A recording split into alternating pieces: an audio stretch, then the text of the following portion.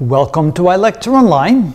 Now this next problem, which deals with the Young's modulus, the bulk modulus, and the shear modulus, well, that's the type of problem where if you didn't have the right equations memorized, you will never get the answer to this one. It's not necessarily a hard one, but what makes these tests hard is that you have to have everything memorized that you may need for this test. And it's a lot of things you have to have memorized. Now most of us have memorized the equations for the Young modulus, the bulk modulus, and the shear modulus, but we may not have memorized this equation right here, the relationship between the Young's modulus and the bulk modulus and the Young modulus and the shear modulus. Now of course in India they call those names a little bit different. The shear modulus is actually called the rigidity, the modulus of rigidity, but same thing, means the same thing. Now notice that these two equations, they have what we call the Poisson's ratio, which is the ratio between the deformation in the direction of the applied force as opposed to the deformation in the opposite direction, in the perpendicular direction to that. So without going into those details, here let's read the question, let's look at the answers, and then let's figure out the strategy of how to do this. So it says if y, k, and nu are the values of Young's modulus, bulk modulus, and the modulus of rigidity of any material respectively, choose the correct relation for these parameters. Now what I've done is instead of using the symbols that they gave us, I've used the symbols that makes it easier to keep track of it.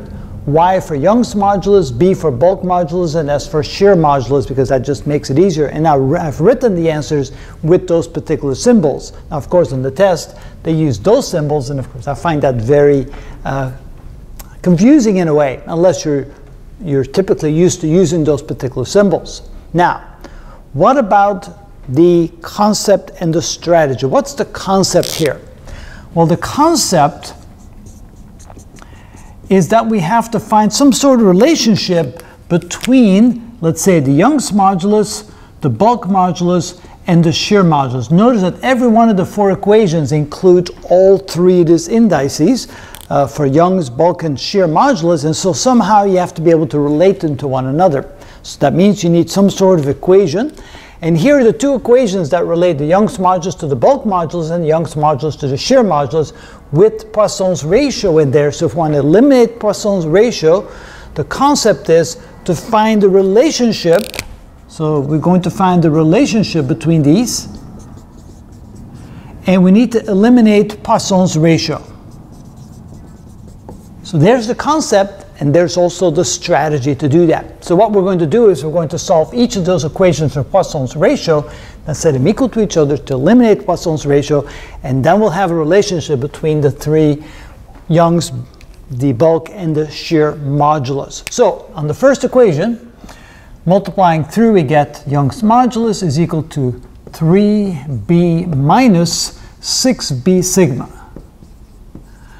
And then when we move that across, we have, from here we can now write that 6b sigma is equal to 3b minus Young's modulus, and then divide both sides by 6b.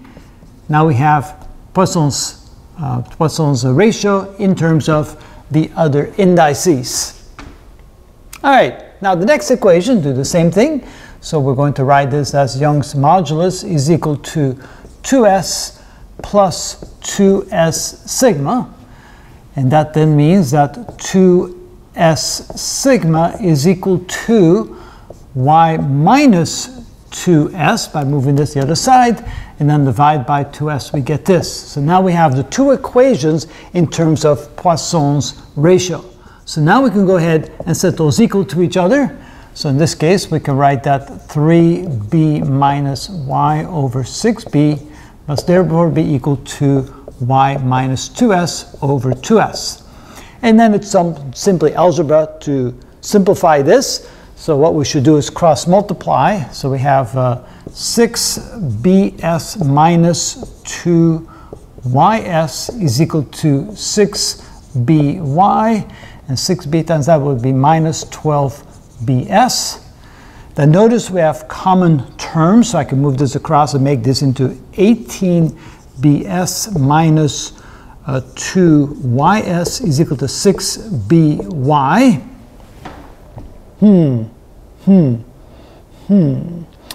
So let's see here. We have B, S, and Y on the left. So let's start with the first one.